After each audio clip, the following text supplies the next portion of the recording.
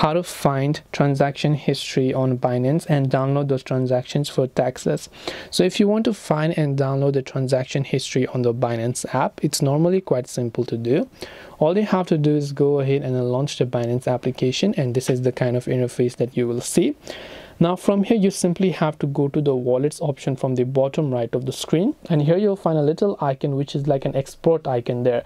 That basically is your transaction history. So you can tap on this, then you can select which history you want, whether you want funding history, spot history, earning history, cross margin, or isolated or options history. Depending upon whichever you have, you'll find all those history there. And here you can also go to trade history or order history and so on, and you will be able to print by tapping this download icon from the top right.